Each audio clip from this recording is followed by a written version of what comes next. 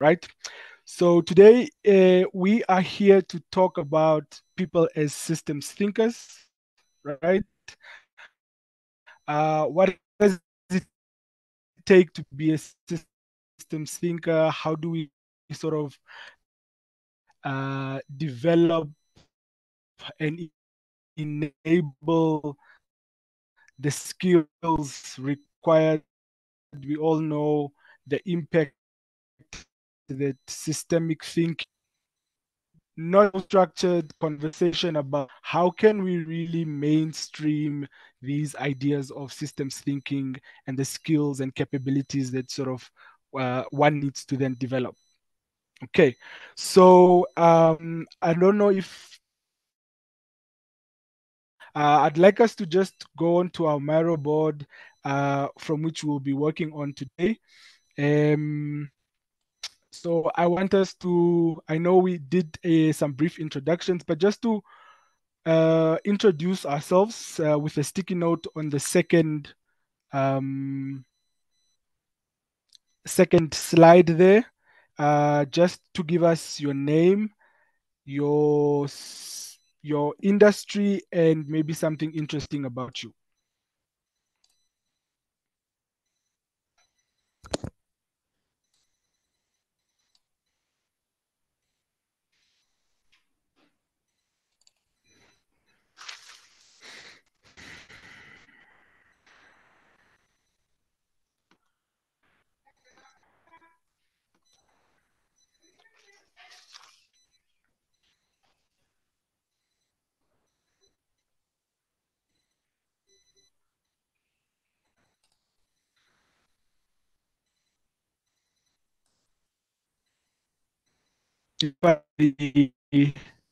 The links to the Marrow.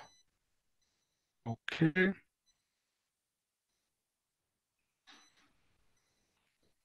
So just your name and where you are dialing in from.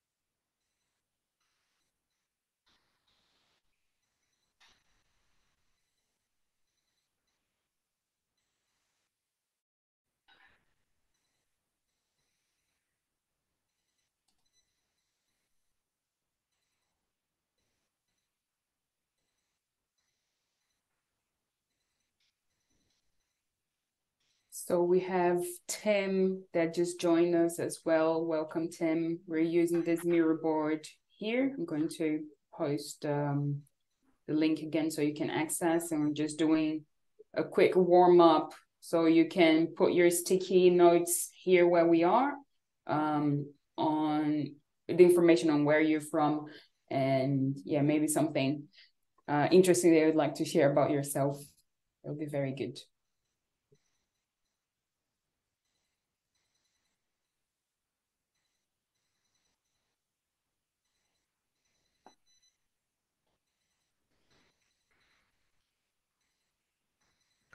While everybody is still completing that, I want to try something out, right?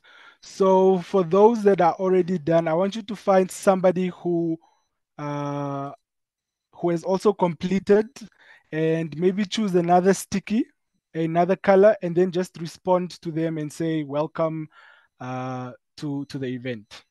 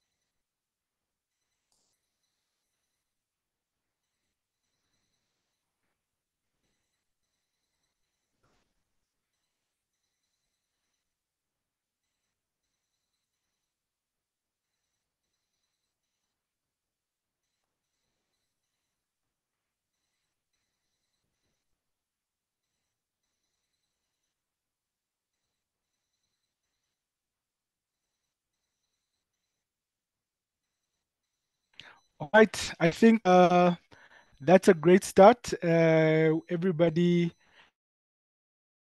has told us a little bit about themselves. From everyone to everyone, think welcome to the event, and I hope the session is going to be as informative. So now that we have a sense of the diversity in the room, let's look at the heart of today's discussion, right? So systems thinking is not just a theoretical sort of concept. It's a powerful tool that shapes how we understand and solve complex problems in our rapidly changing world. In today's interconnected and fast paced moving environment, understanding the sort of intricacies of systems is very important. So, systems thinking enables us to see the bigger picture, identify the patterns within the system, and discover innovative solutions that address multifaceted challenges. As people, our ability to think systemically empowers us to navigate uncertainties, drive meaningful change, and create positive impact on the world around us, right? So today's session is really just going to be a conversation for us to really, be together with the concepts of systems thinking, and we have a Miro board that we've put together. We are going to put the group today into breakout rooms, which will then have the teams go through certain key concepts of systems thinking with a question coupled to it for people to sort of think about the different concepts that would allow us to think more systemically. So there are a few questions that you would then discuss within the breakout room with a culminating question really geared towards how do we embrace systems thinking that would then be the one that we would all then give feedback to towards the end. So the breakout rooms would be about 25 minutes, for the conversation and the discussion. I know sometimes it's not enough time, but just so that we do not go over time, I think 25 minutes will do. And then we give some time for feedback, right? So that we can give our insights or share our insights with the rest of the group. And then we'll maybe look at some key takeaways that we've sort of picked up individually and together within the session today. So before we go into the breakout rooms, I think it's also just then important to highlight why focusing on people as system thinking is important. As individuals, we are not isolated entities. We are part of a larger system, our communities, organizations, and the global society. By nurturing our ability to think systemically, we can catalyze positive change and contribute to building more resilient, sustainable, and equitable systems for everyone. So we are going to then move into about 3 breakout rooms that would then have us discuss the questions on the board.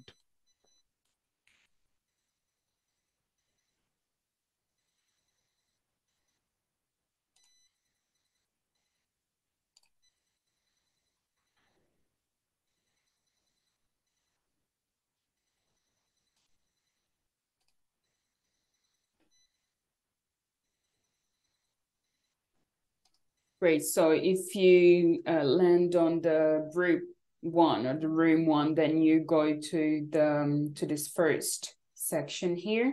If you land on group 2, then you come to the second row, and if you come to the third group, then you come to the third row. Okay.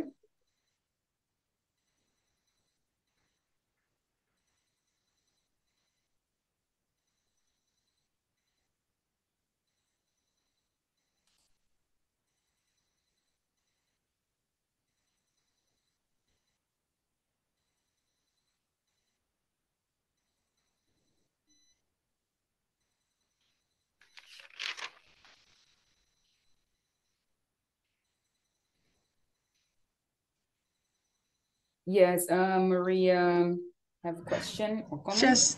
Just a quick question. Are we going to work on a specific question or just the characteristics of the systems thinker? Just a practical question. Sure. I think since Sheldon's audio is not very good, maybe Boito can reply to it. Yeah, you can decide in the groups which question you want to tackle. I'm guessing it's also a matter of like expertise. And in that sense, you can give like practical examples of how you've experienced each one. And then we'll be able to gather together again and then almost like share our insights. So yeah, I'll be assigning to people to each breakout room and then we'll be back in, let's make it 20 minutes. Okay. Perfect.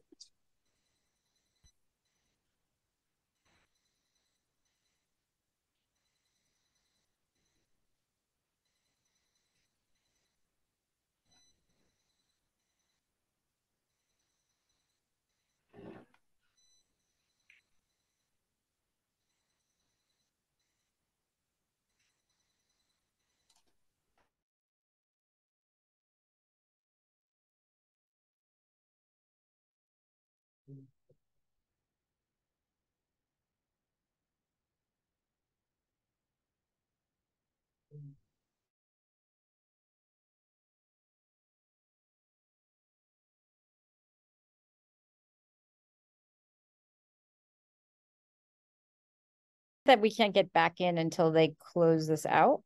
Is that right? I don't know how it works.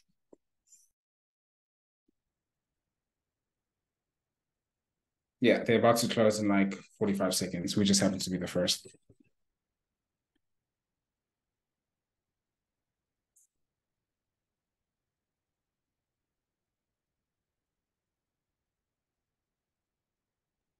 But I got a question for you then. The last slide was about emergence, and it's talking about real world questions or examples that could influence our behavior. And one of my last calls about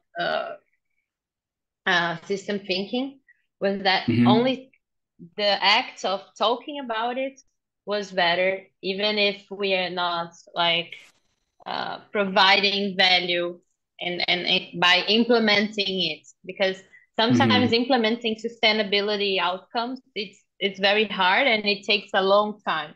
It's a long like you must wait until maybe 2 years to figure out if you got impact on this, and sometimes we are not even allocated in projects for this time, right?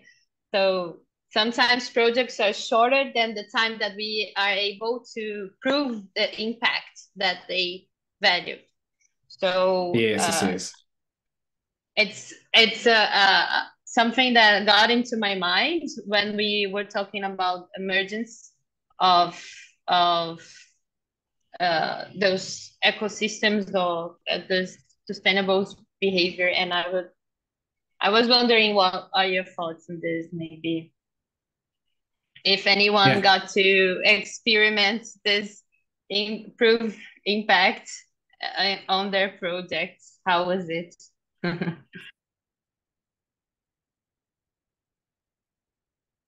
Yeah, I guess we can welcome other voices in the room as well.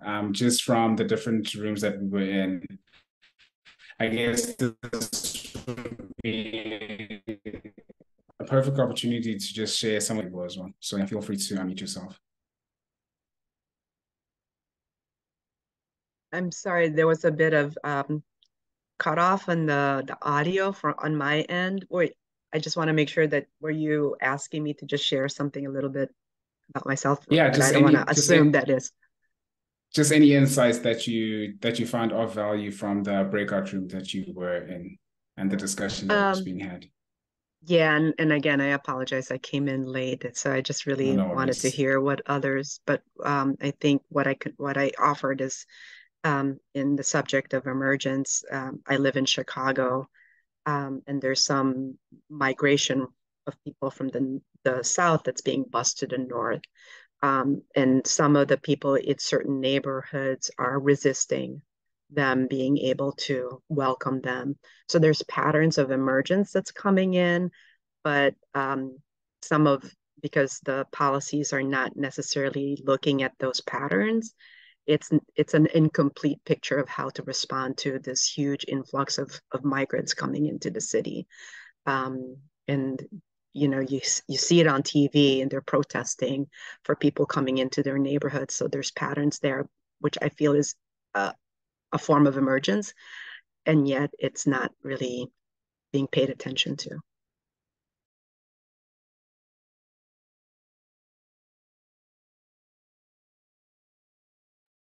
Yeah, thank you so much for sharing. So please feel free to unmute yourself and share some insights from the different rooms that we were in as well. Yeah, towards the end of our conversation, we were delving into a little bit about what are the characteristics of a systems thinker. So the conversation had led up to it, and the start of it was essentially this whole idea of systems thinking is well defined, but from an individual basis, it's a lot more difficult. So we didn't get in too depth into that, what that is, but a few things that were brought to mind is like open-mindedness, willingness to change opinion. The obvious ones about seeing things holistically. What the other ones that come to mind, like process focus rather than solutions focused. So yeah, that was an interesting conversation, and certainly something I feel like could be developed a lot further for sure.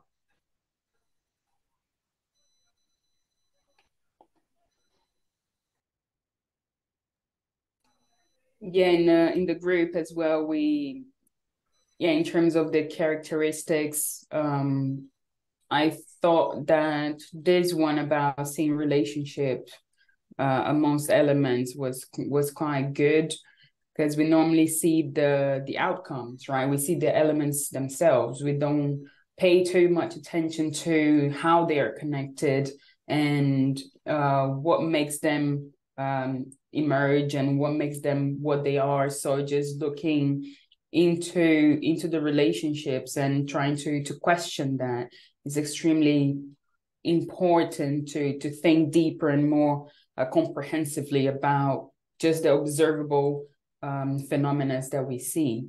So essentially, it's just going past the given, right, and trying to explain a bit more about what we're actually experiencing, not just in terms of challenges, but in terms of what we actually see. So I think, yeah, it was very, very good discussion in the group 3. Yeah, that we didn't move from slide 1, so I think there was a lot to unpack. I think we need to consistently and continuously go one slide at a time.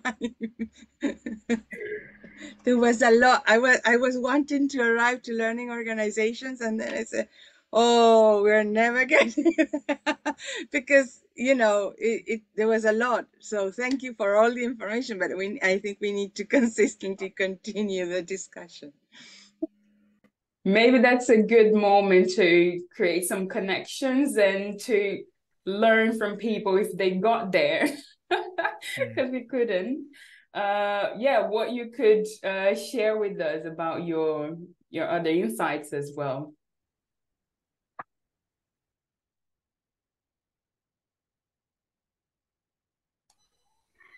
Anyone else wants to maybe share what they got out of the conversations in their teams? Yeah, I'll build on a little bit more of what Yasmin was saying there too. Like, I really enjoyed that opportunity to connect with other people and sort of that awareness, right? When you're using that systems thinking lens to look at other people's examples and their situations and being able to connect with them or understand their perspective is helpful, right? And then those sort of I don't want to say solutions thinking approach, but just having that deeper understanding of the complexities of what people are experiencing and then how that relates to yours. So it broadens your sense of perception about it as well from a systems thinking perspective. So I really enjoyed that, hearing other people's examples, and the things that they've applied. Yeah, and I guess just a quick share on my side. We also spoke around like the challenges that come with almost like the part of trying to create like an interconnectedness between the teams that use the system, or people who are participants of the system but don't necessarily have the buy-in for the change that needs to be made in order to optimize the system itself. Obviously, this may differ based on the stakeholders that you may need to encounter or engage with consistently, or maybe the software that needs to be adopted is not necessarily a reflection of the challenges that somebody in the system consistently encounters. So how do we create value amongst people to almost like see each other as people that they can share knowledge amongst each other, or even a matter of like, well, this is the challenge that I'm constantly encountering, but somebody within almost like the engagement team might have a best practice that you're not necessarily aware of. So how do we almost like create like pods of or groupings of people that almost not necessarily have a dependency on each other, but need each other to move the almost like the project or whatever that they're trying to solve for forward. So how do you create that systems awareness is like part of the big thing, because I guess it's almost like change is always implemented or integrated by people teams, but people teams are often reliant on frameworks that are almost like best practice across industry. So it may not even be curated for the problem that you're trying to solve or for the team that you're particularly working with.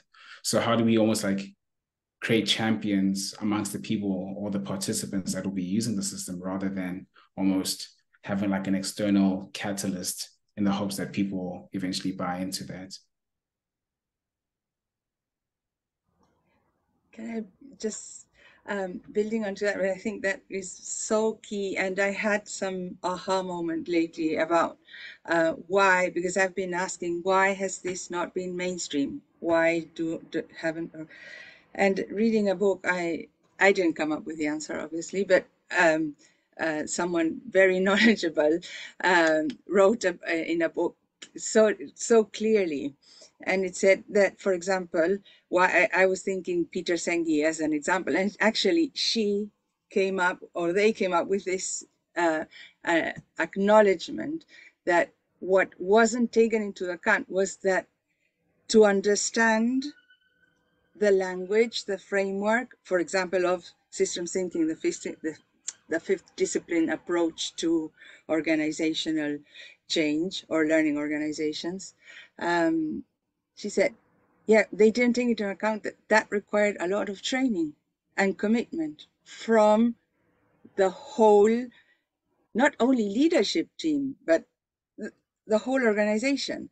So what the counterpart to that would be a very curated toolkit. So that, I mean, I think that toolkits can be a way of bringing, without even talking or using the same language. If you use visual aids to organize ideas of people, don't need to understand what is a system thinker, who is a system thinker, how does it work, what theory are we talking about, if we're talking the RSDs, if we're talking Janella, whatever author we are talking about.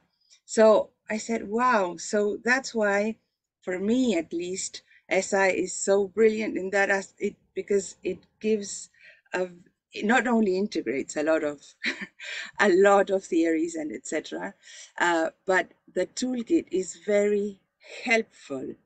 And I think if you bring that, and you don't need to explain and bring all the knowledge and the characteristics, you don't need an MBA in systems thinking to be able to use the tools. Because at least I humbly believe that we are all systems thinkers. We just forgot about it.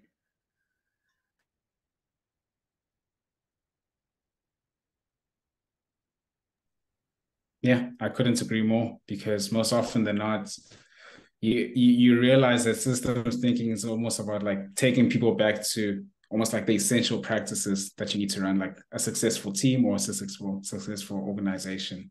So these type of sessions that Sheldon, Yasmin, and myself will be facilitating are mostly for almost like cross-learning or knowledge sharing, just about what's happening in each other's industries or just even what we're seeing as best practices. But more than anything, I think dialogue is necessary for us to almost like create an awareness not only amongst each other, but the people that we interact with. Because more often than not, we almost like come across a post that we may find insightful, but we don't necessarily have a forum that lets us put those into discussion. So you'll see at the bottom of the Miro board, there's the feedback part where you can like just leave any notes on what you think we could improve or what you'd want to see more of. Because I mean, if certain rooms only made it past the first slide, I mean, that means there's more to be discussed. And yeah, I know myself and Sheldon share the same sentiments that we enjoy having you guys around and just getting insights on what people are thinking or maybe some of the challenges that you're encountering more often than not. So yeah, I'll leave it off to Sheldon to close us off for the session. All right. Thank you there, Waitu. I think we are really past our time. We really did enjoy it. It doesn't, we can't, continue to say thank you for joining the session. I think it was really an insightful one. We are going to have a few of more of these kind of sessions with different topics and themes. So please do have a look out for our page and the different sort of conversations that we would have going forward. Once again, thank you very much for joining and have a pleasant day further. Thank you very much, everyone. It was great. Thanks, guys. Thank you. Thank you very much. Bye. Bye. Thank you. Thank you a lot. It was awesome. I love to be part of it. Have a blast. Thank you. Thank you. Thank you.